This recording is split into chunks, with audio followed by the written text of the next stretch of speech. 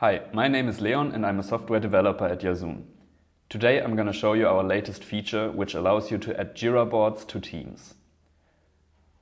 If you click on this button, you can select a channel in Teams to which to add the board to.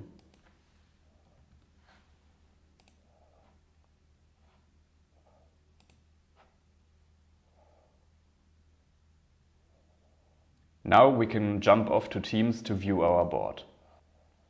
There's also another way to add a Jira board to Teams, which is directly as a tab in Teams. Search for Smart Connect and add it as a tab. You can also configure your boards. You can allow users without a Jira account to view your board.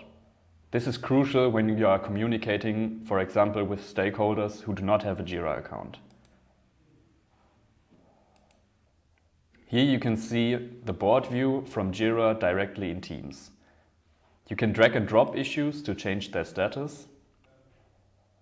You can create new issues, and you can check out issue details by clicking on one. Here you can also start a new conversation, which will be directly linked in the current channel and also to the Jira issue. Let's start a new conversation.